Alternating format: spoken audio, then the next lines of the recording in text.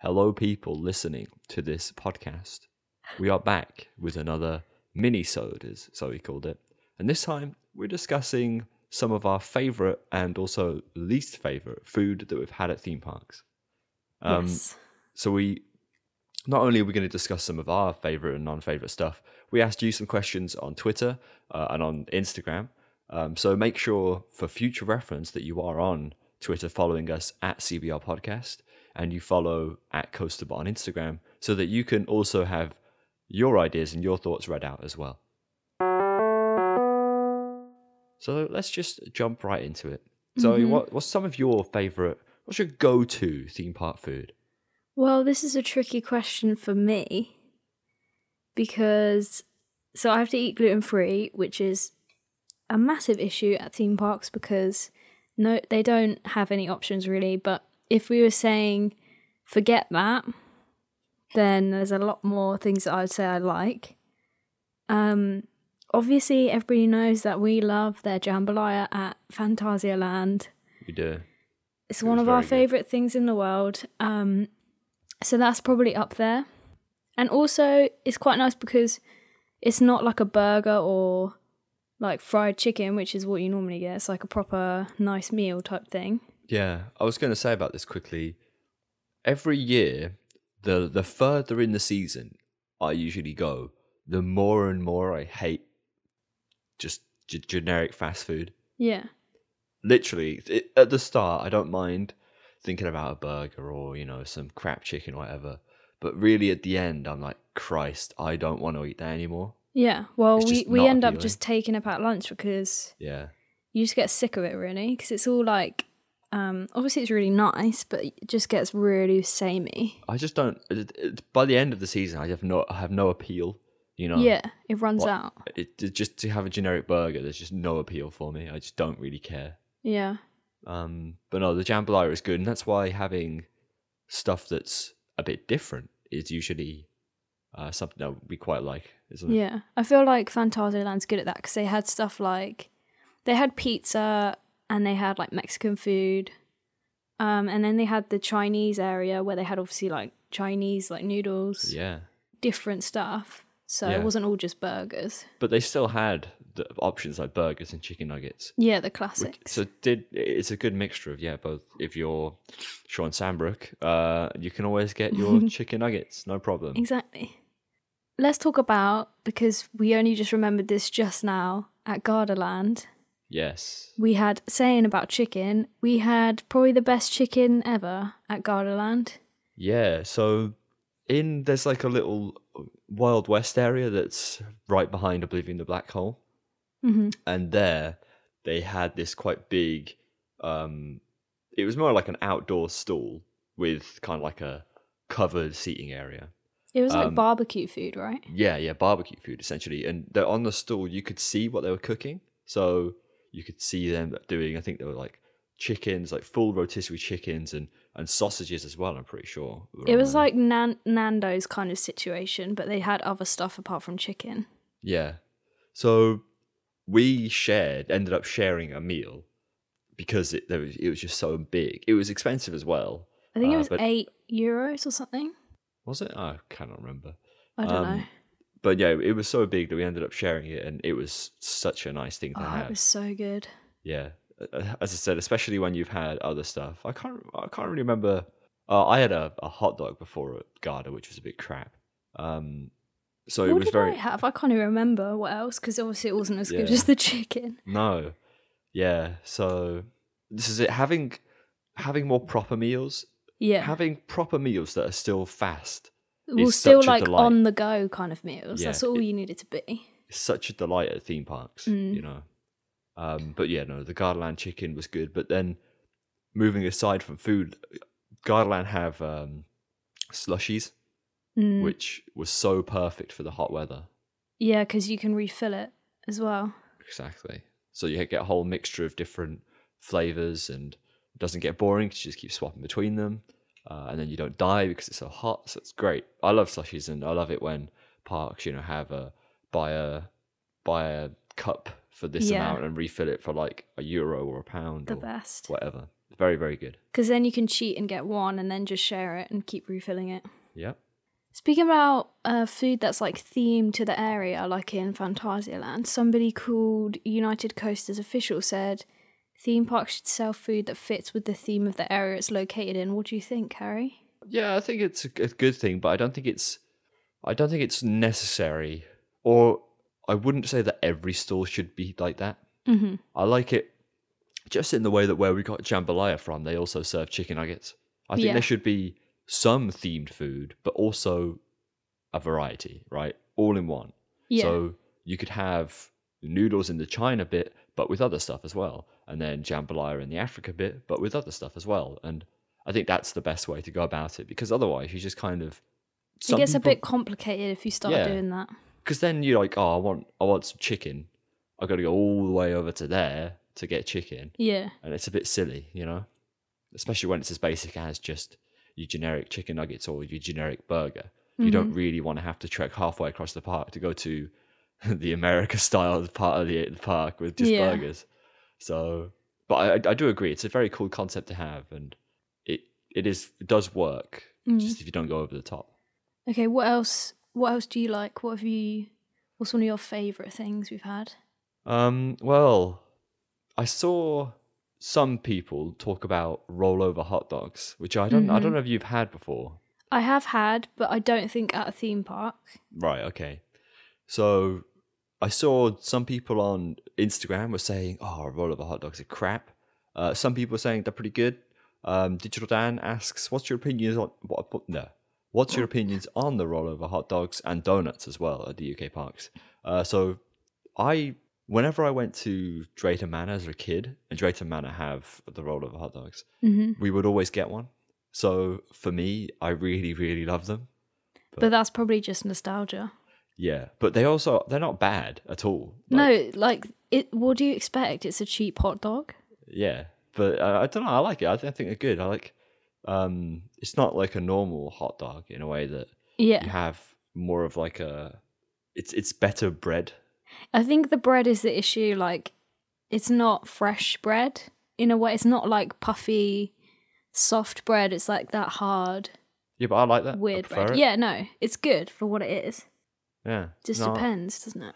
They used to, back in the day, have it really crusty. I can't remember how they did it, but now it's more soft. But before, it used to be really crusty.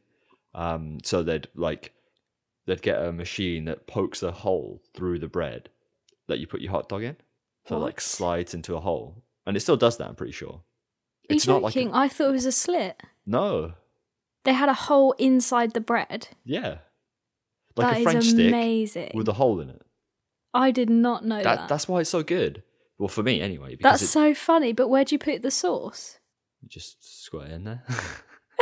I can't remember how they did it. That's so weird. But yeah. So yeah, I'm a fan of rollover hot dogs, to be honest. Some people aren't, but hot dogs are an iffy thing. Yeah. I don't know. You have to... Sometimes they're crap. Sometimes they're okay.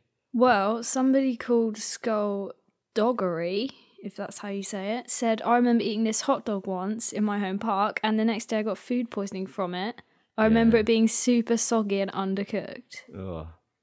I feel like that's a really easy way to get food poisoning. Yeah. Ew. That's pretty grim. I mean, if your food looks undercooked, I don't know, you shouldn't really eat it. So yeah, be careful. Just send it back and get some more.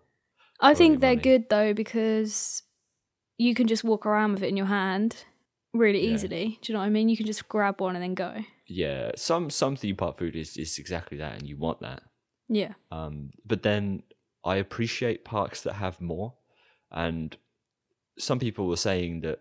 Or was it you that said? Or did I make this up?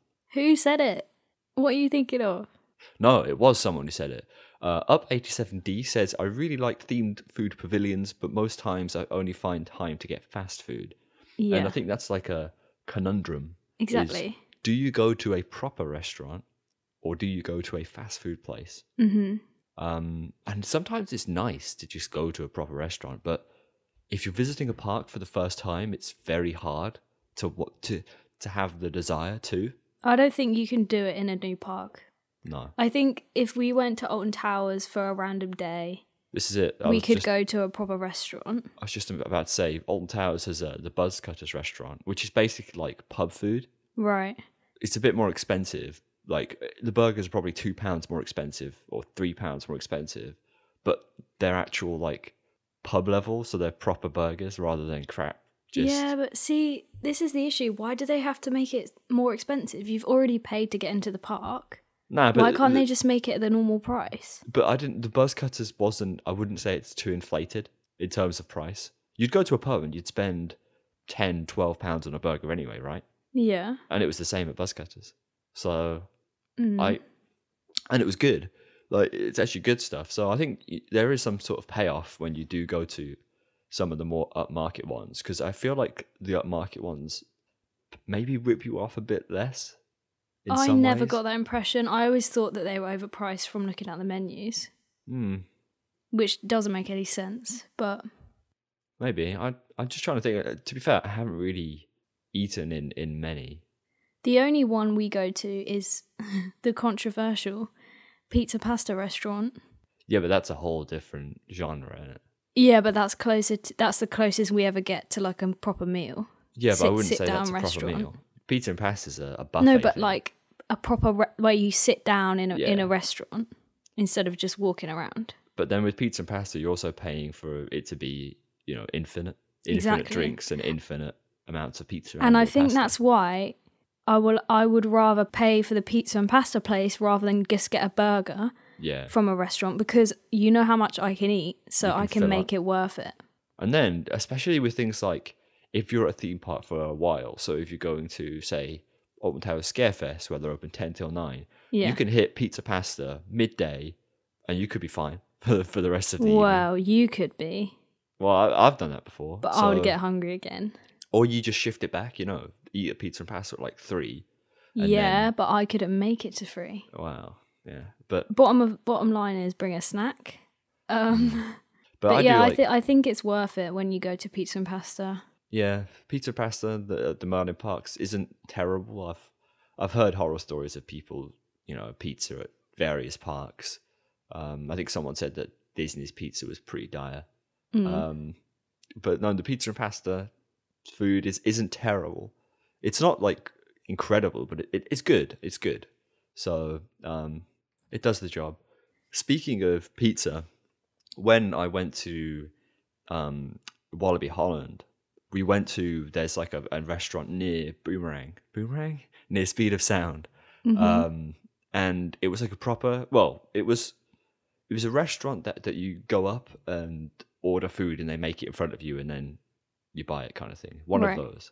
Kind of like you find at like a service station or whatever. Right. And we shout out to Scott here because he gave me and the American guys a free choice to eat, right? Anything we wanted for free, which is pretty epic.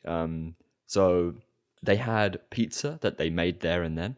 So fresh bases. Oh my God. He put the ingredients on for you. He put it in the oven for you. And then it was done. And that pizza was pretty good. There was a lot of it as well for what you got. But I don't think it was too expensive. I didn't pay, obviously, but it was very good. So Wallaby Holland, if you want something a bit more fresh, make your own pizza, essentially. Jamie said something. Oh, no, it wasn't Jamie. Oh, yeah, here, Joel said he had a Mac bowl from Mac Bowl at King's Dominion where you get to build your own mac and cheese dish. That sounds good. How good would that be? Sounds very good. Why don't we have that in the UK? Yeah, I don't know. Because somebody else said that they'd love to see more mac and cheese stuff here. And like in London nowadays, it's all trendy to have mac and cheese, but they're not doing it in parks. No, but I don't think it's a very British thing. Yeah, but it is becoming really trendy. Yeah. Well, and it's vegetarian. Parks are delayed, aren't they, in their uptake of things? Yeah. So we need mac and cheese. That does sound very good, though. I'd like mac and cheese. Mac and cheese is a solid choice, and it gets you full quite quickly. Yeah, well. And I like the idea of like you can choose what you put on it. I think they should do that more often. Like, just have some basic pasta dishes that are always there, like cooked already, and then just be like everyone can choose what they want on the top of it. Yeah. Joel also said, so good. Shout out to Pizza and Pasta at Towers. So just more pizza pasta. Hazip says, I hate the Merlin pizza pasta buffet. Flo says, love the pizza pasta buffet. Exactly. So, controversial opinions on the pizza pasta. I think more people like it than they don't, but there's still some. It is borderline. Well, no, it's above borderline, but not everyone's into that kind of thing. Depends if you want a buffet or not. I think that's the main. This is very true. The main point there. Very true. Hen underscore sh underscore 03 says, the best was by far the food from the Western Saloon at Hansa Park. The chicken burger is awesome. Fortunately, when I went, we met up with a few people at the park, and they suggested to go to the Western Saloon. Mm-hmm. And it's a proper restaurant, right? With decently priced burgers, and yeah, damn, the food is proper quality. Did you have the chicken burger though?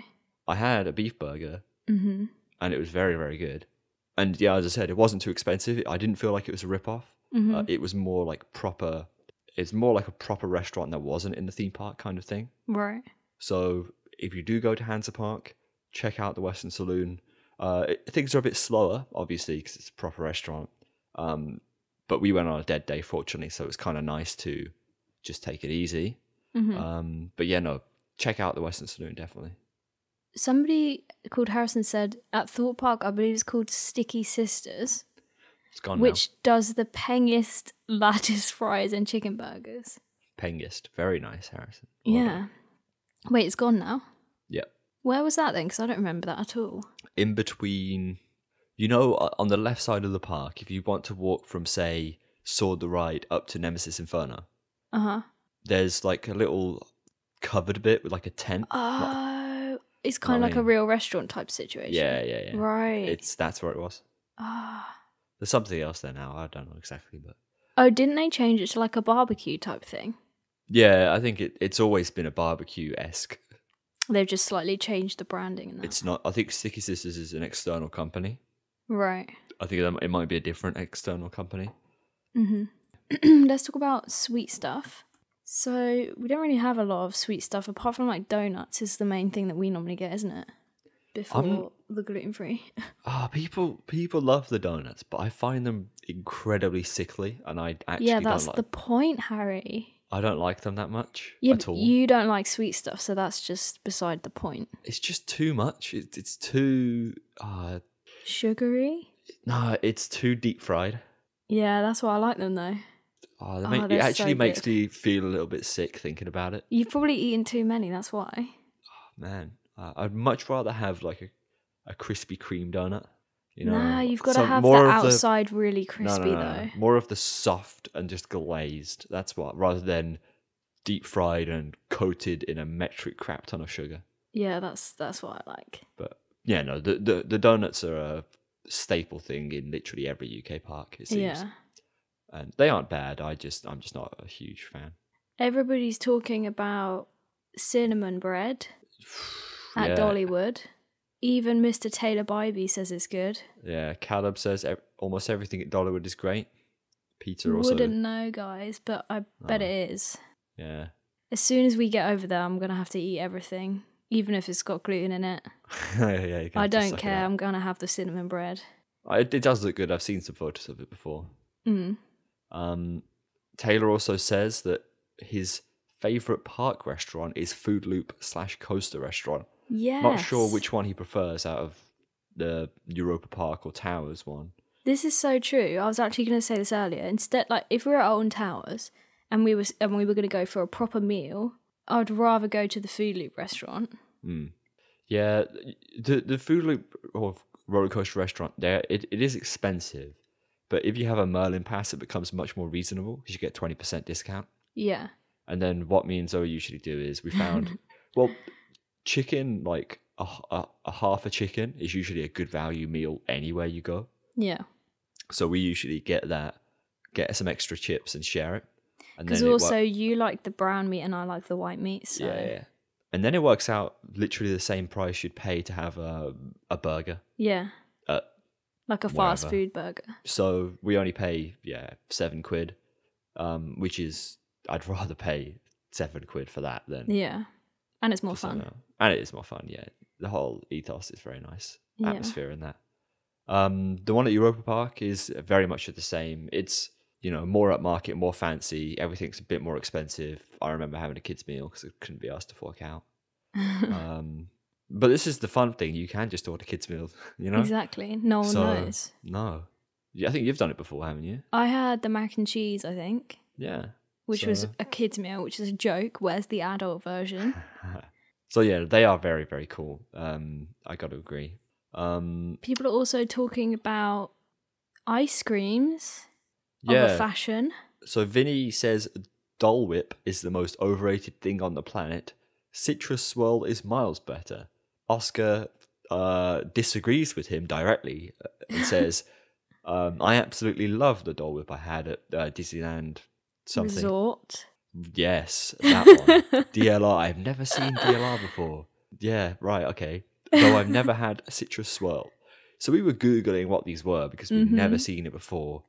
And I'm not entirely sure, but it looks like it's just vanilla ice cream that's come out of a machine. Like the soft serve ice cream. Like a 99 whip that we have. You have to let us know if this is true, because in the UK we have something called a 99, which is literally, it seems to be... It's just plain ice cream. Yeah, it just seems to be Dole Whip in a cone. Right? And then the Citrus Swirl one is just orange flavour. Mm-hmm. But I actually would have to agree more with Oscar. I mean, Dole Whip in just a pot is very sad. But getting a 99 in a cone, in a wafer cone, is very good. Stick a 99 on it, put some syrup on it, put some sauce on it. Absolute classic. It is an absolute classic. I love having a 99 with a flake at a theme park. And there's always the ice cream van there. So. Yeah, exactly. It's such a quintessential British thing. Exactly. On a sunny day, you're at Blackpool Pleasure Beach, you're near the ocean, blue skies, you just got to have a 99. It's it'd just be rude not to. So there's something about ice cream, isn't it? It's quite refreshing. So yeah, it's a nice change of pace. But talking about something that looks absolutely horrendously big, a few people mentioned this. I think was Peter says he really wants to try those Hershey shakes. Is this what Jamie sent us a picture of? Yes, Jamie also says he wants to try the Hershey Park's diabetes milkshake, which I don't know if you could try and sum it up, Zoe. Did you see the size of it? I did. It was an absolute unit. Well, there was 3 sizes. I don't know who would ever get the big one, but essentially, wasn't it like a milkshake, and then on the top of it is just like loads of like biscuit or whatever flavour it is, and then like sauce.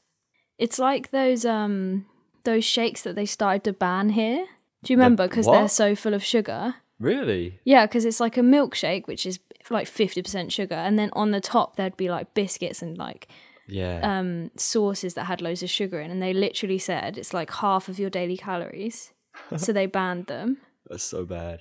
But yeah, it looks like a more square milk, like plastic milk jug that's full of milkshake with chocolate biscuit, whipped cream, and all that kind of crap on top. Yeah. But it looks huge. Insane. Really huge. Holy moly. I think I might die if I had that. Well, if you can't even hack a donut, mate, what are you gonna... This is very true. What are you gonna do? How sad.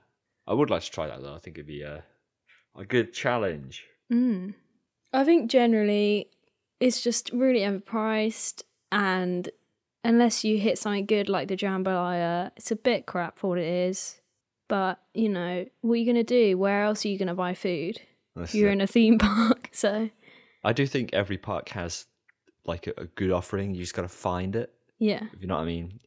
There'll be some sort of best option, something that isn't as overpriced and isn't as crap. Yeah. And you've just gotta look for it. But I guess that's what you get for trying different places. Exactly. So that's been it for this minisode. And yeah, if you liked it, let us know. All the usual stuff. Follow us on Facebook, not Facebook. Follow us on Twitter. Follow Coasterbot on Instagram for the questions that we ask you. You can find us on YouTube, iTunes, Spotify, all the rest of it. And next week, we'll be talking about our trip to Alton Towers on opening day. So get excited for that. Very exciting. And also, let us know if you have any ideas for mini-sodes you'd like to see in the future. Because just a simple short idea might be enough to fill a mini-sode, as it were. Exactly. So we'd love to hear what you think about it. Yep. Let us know.